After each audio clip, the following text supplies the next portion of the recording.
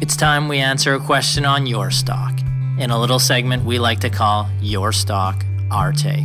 Buy, sell, or hold.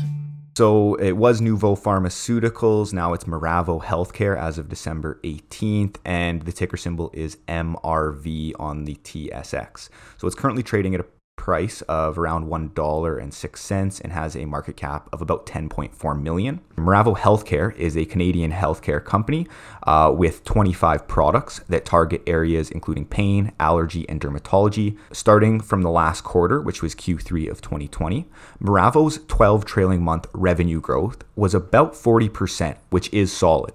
And adjusted earnings per share was around 75 cents per share in the last 12 months, compared to a loss of 94 cents for the same 12 months last year, and as well adjusted EBITDA of approximately 31 million for the last 12 months.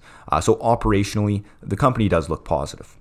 Now, looking at the growth opportunities going forward, one of its primary drugs, Blexten, is gaining market share against its main competitor in the space, which is positive, gaining about 16% of the market since its launch in 2017, and this trend is continuing.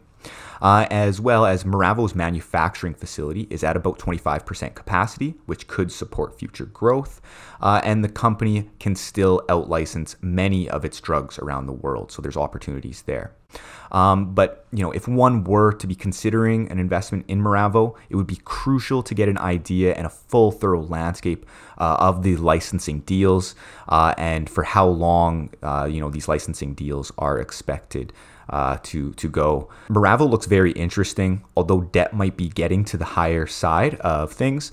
The business has shown good revenue growth over the past 12 months, has posted positive adjusted earnings, and trades at a reasonable enterprise value to EBITDA multiple. It's definitely a company that I'll be keeping my eye on and possibly digging into a little further to get a thorough understanding of the business and the drugs that they sell.